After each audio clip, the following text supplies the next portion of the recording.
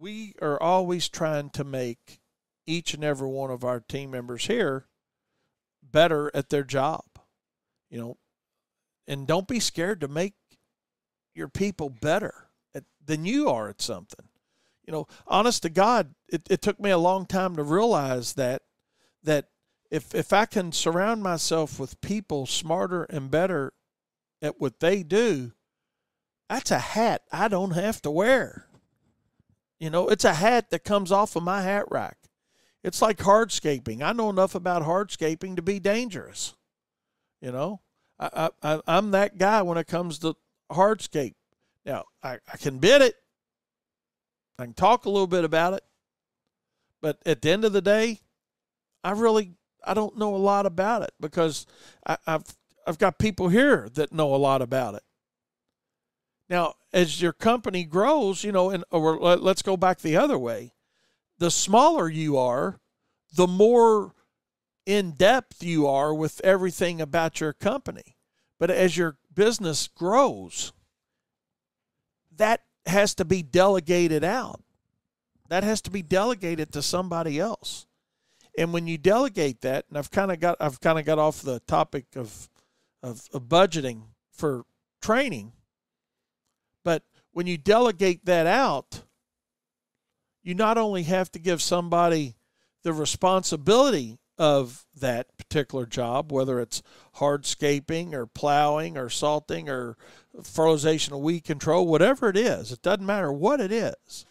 When they get the responsibility to do it, make sure you give them the authority to also get the job done. And that's something that we can talk about more in depth another day. But too many times, as we promote somebody into a job title, they get the title of the job, they get the responsibility of the job, but they don't get the authority to carry through the job.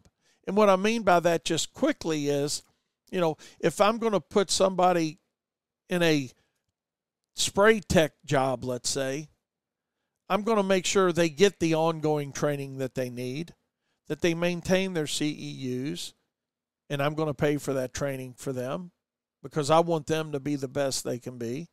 I'm going to let them be involved in the decision of what we're treating, when we're treating it, and what rate we're treating it, because they're the front line. They're the communicator with our customer.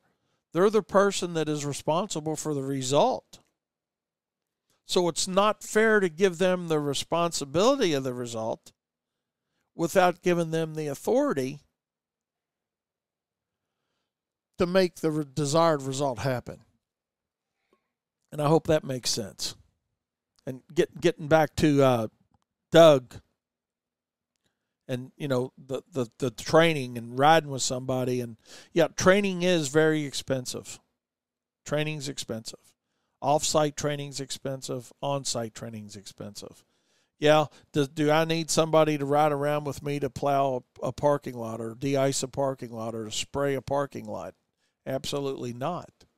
But if my expectations are for that person to do that job based on our standard operating procedure on how we plow, how we treat a lot, or how we spray a lot, or how we treat a yard, or how we trim a hedge, or how we clean up, or, you know, how much mulch we put down. There's so many little nuances to each and every one of our companies that when you want somebody to do it your way, you need to make sure that they receive the training to do it your way. Otherwise, it's not fair. It's just not fair. Appreciate this text guy sent me, says, brother, you're the Limbaugh of Turf Talk Radio. You're the man. I don't know about that, but I just try to be honest. I try to put out those mistakes that I made and just help guys be more successful, more profitable. Because, you know, at the end of the day, it boils down to, hey, we're all in this for one reason, and that's to make a profit. And we can all be better at what we do.